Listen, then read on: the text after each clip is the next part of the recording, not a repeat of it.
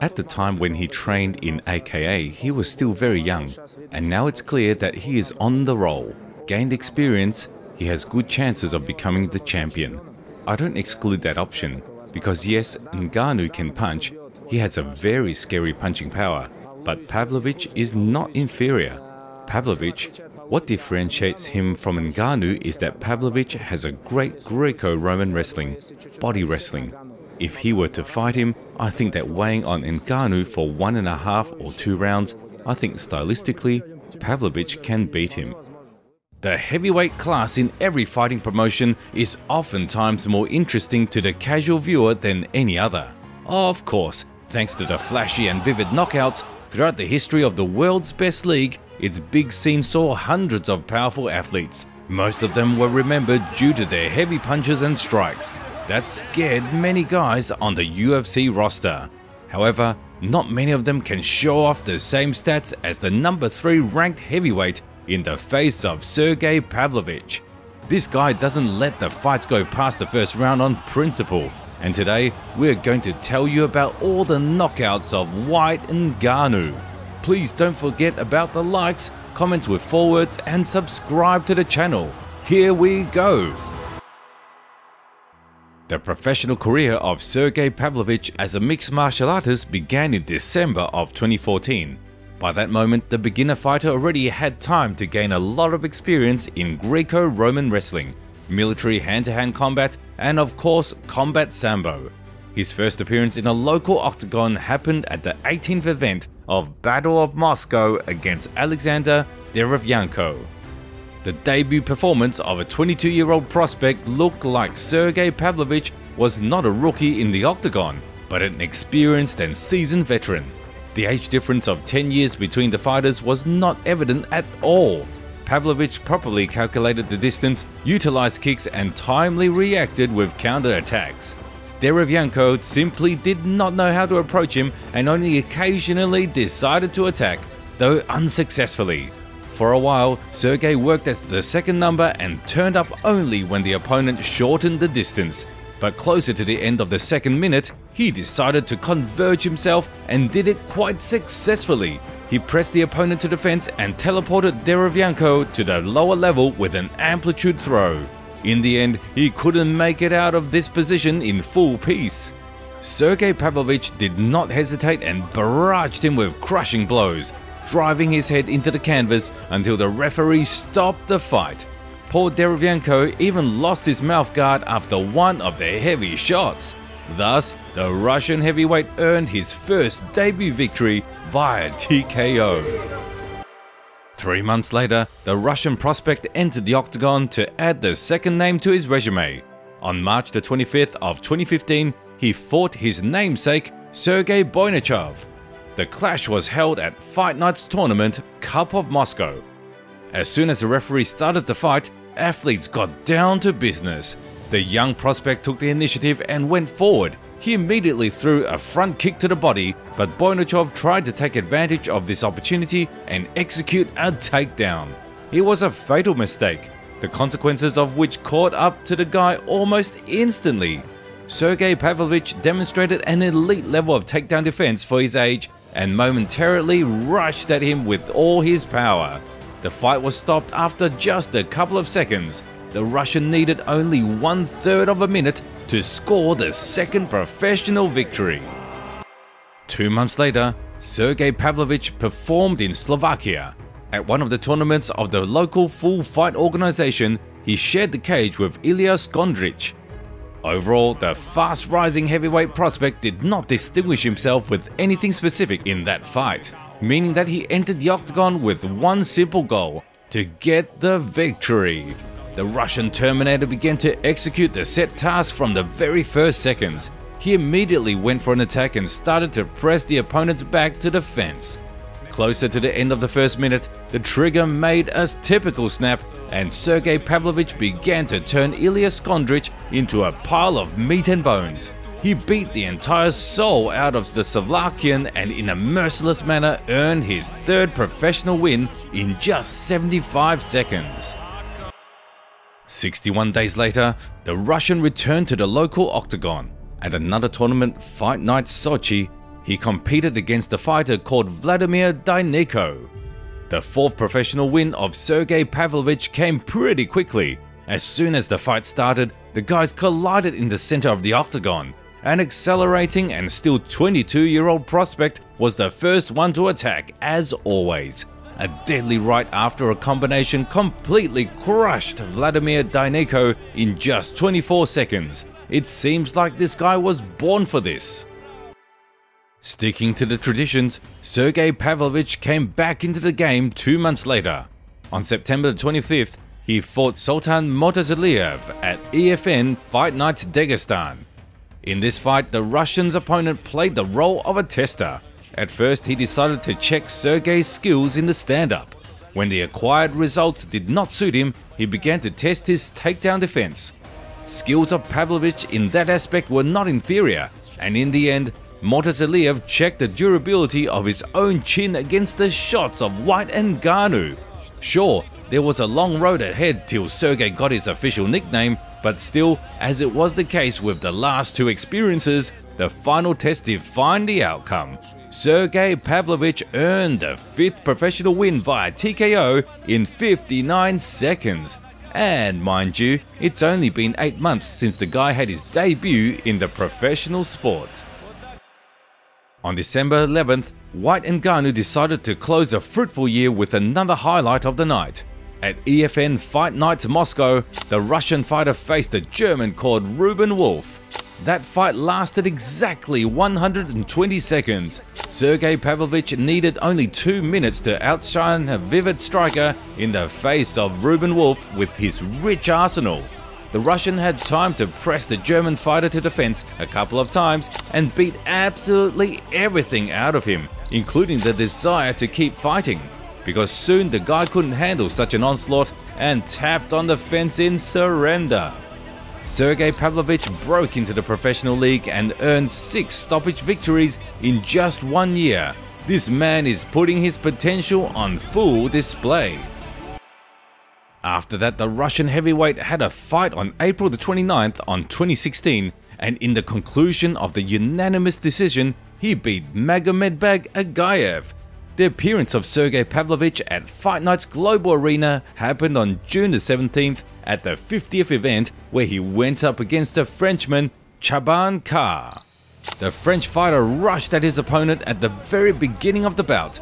The Russian met his vis-a-vis with a clean strike, making Chaban resort to the ground game. Pavlovich timely reacted and stuffed the takedown.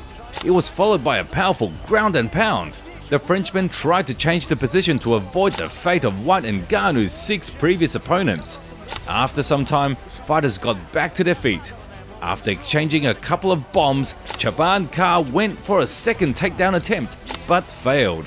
At that moment, Sergei Pavlovich entered the killer mode. He once again pressed his opponent to defense like a helpless prey and rushed at him in a ruthless fashion. Closer to the end of the second minute, a cutting right overhand quickly put an exclamation mark in this rivalry. The Frenchman couldn't recover from the received damage in time and lost to the Russian fighter via TKO. Being on a streak of 8 consecutive wins, Sergei Pavlovich faced Akhmet Sheikh Giligayev. That fight was supposed to happen on September the 25th in the main event of the evening at Fight Nights Global 51. Sure, we study every opponent. This guy is not easy. I'm telling you, it's going to be an interesting fight. Just watch. The fight unfolded in a rather expected scenario. A stout-looking fighter in Giligayev constantly tried to shoot for Sergei Pavlovich's legs to keep such a dangerous striker on the ground. The Russian did everything he needed to, and each time masterfully avoided such situations. When the fight passed the equator, White and Ngannou began to act. At first, he shot with a precise uppercut that made Akhmet Sheikh spin 180. But it was only the beginning, because it was followed by more devastating blows that ultimately smashed Giligayev to the canvas. Another first-round knockout. Actually, I was expecting to go all 3 rounds. To be fair, as I said earlier, you never expect a stoppage. We always prepare thoroughly. We had a very good camp in Kislovodsk, then here in Moscow, meaning it was a 2-stage preparation. Very good camp. and I was expecting to have a 3-round fight. Already in November, Sergei Pavlovich fought Alexei Kudin. The heavyweight Grand Prix finale was held at the 54th event, where the undefeated prospect earned a unanimous decision win. After that, the Russian returned to the cage on June 2nd of 2017.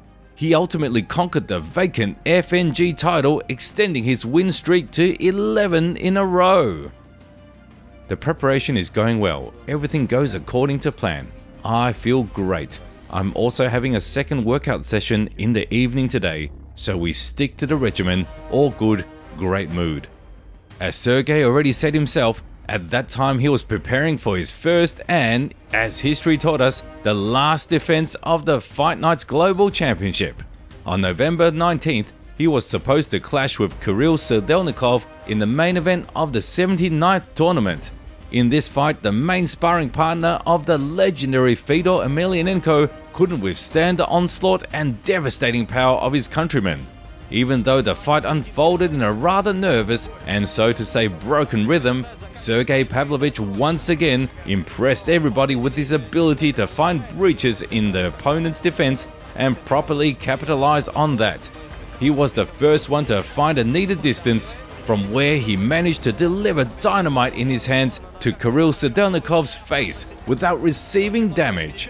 Eventually, the champion put this rivalry to the rest on the 2 minutes and 45-second mark. A powerful overhand with a subsequent follow-up did its thing and put the undefeated prospect on a 12-fight winning streak. A year later, the talented prospect with a perfect record and impressive performances was quite expectedly signed with the world's best league.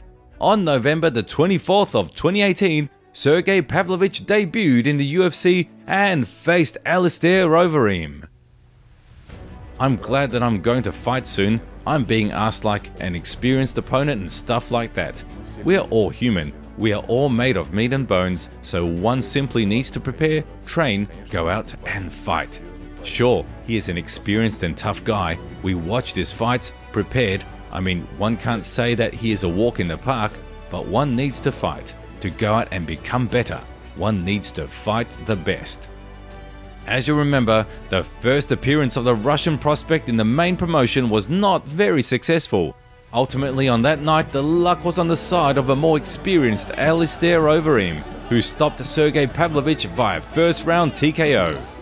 The other Dagestani fighters, but he's no snaps. Oh, big shots! Pavlovich is covering up! Overeem thinks the finish is here! A big shelling! In the end, the first and only loss of White Ngannou only fired up the young fighter. In 2019, the Russian earned 2 first-round victories against Marcelo Gome and Maurice Green, all more so in an extremely dominant and convincing fashion.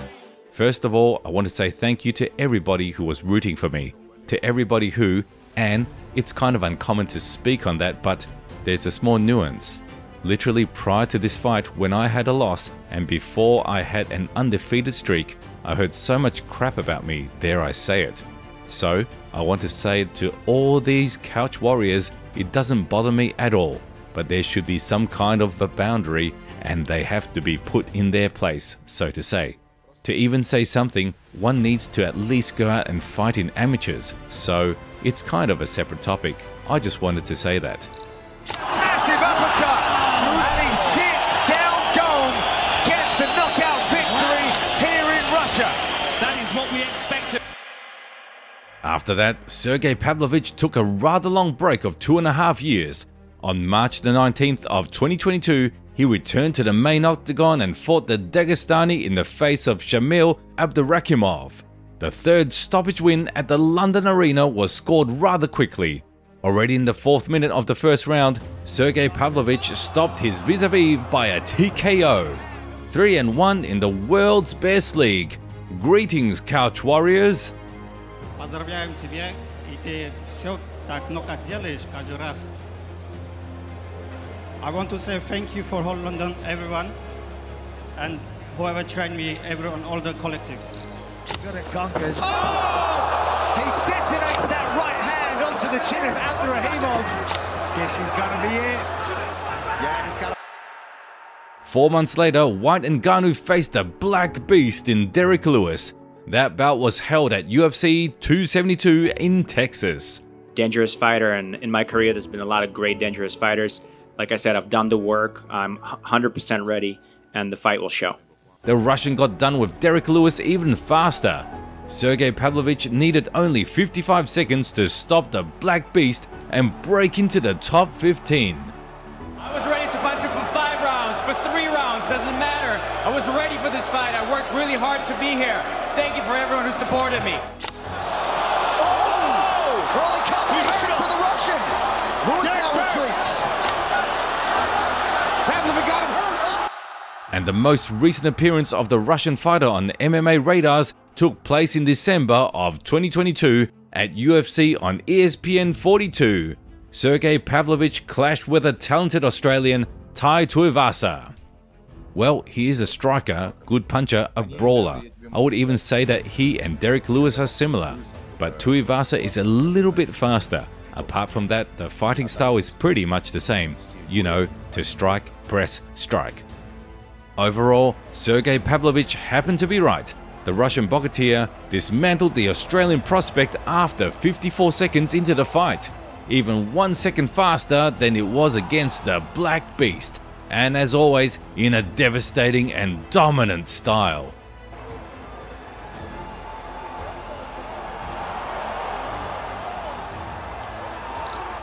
He's got to get this fight clinched. Oh, he's done. Pavlovich raining down the blows to get pulled off. It's win number 2 for the Russian. Interesting fact, White and Ngannou beat such well-known fighters multiple times faster than a 2-time title contender in the face of Cyril Gane. Of course, we acknowledge that this kind of math does not always indicate that one or another fighter is better, but the fact remains, Sergei Pavlovich is a real threat that should be taken seriously. Right now, Sergei Pavlovich is on a 5-fight winning streak in the world's best league. On top of that, the Russian is ranked number 3 in the heavyweight division and has an overall record of 17 wins and 1 loss. Absolutely every finish in White and Ngannou's career is scored in the first round, and already on April the 22nd, a 30-year-old fighter will fight Curtis Blades in the main event of the evening at Fight Night 222. If this fight goes in the same way as the previous ones, there are no doubts that this guy will get an opportunity to fight for the heavyweight championship this year. We wish Sergei Pavlovich luck in his upcoming fight from the bottom of our hearts and can't wait for his return to the octagon.